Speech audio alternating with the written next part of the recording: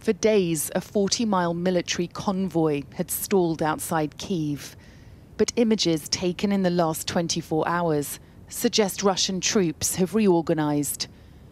US satellite company Maxar says vehicles appear to have dispersed and redeployed, with towed artillery now in firing positions nearby. It comes as a senior US defense official said Russian troops have advanced on the capital, while the information war escalates over whether a chemical weapons attack is being planned. No chemical or any other weapons of mass destruction were developed on my land. The whole world knows that. You know that. And if you do something like that against us, you will get the most severe sanctions response.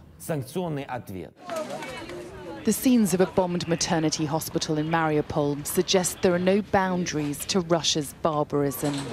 The concern now is a chemical attack. Russia has called a meeting of the UN Security Council later to discuss unsubstantiated claims Ukraine is housing biological weapons.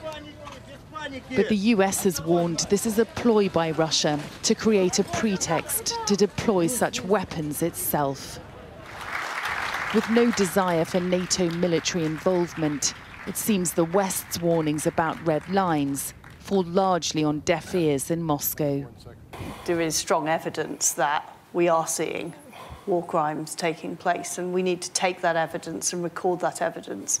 We are working to collate the evidence on the ground of what is happening to make sure that Putin and his associates are held to account for these appalling actions. The question is how to stop this now. Ukrainians grieving their loved ones and life as they knew it. Police Sergeant Roman Rashishin buried by his wife and 3 young children to the sound of defiance song. But in some of the worst bombed areas, there's no dignity of a funeral and no way to escape this fighting. Sally Lockwood, Sky News.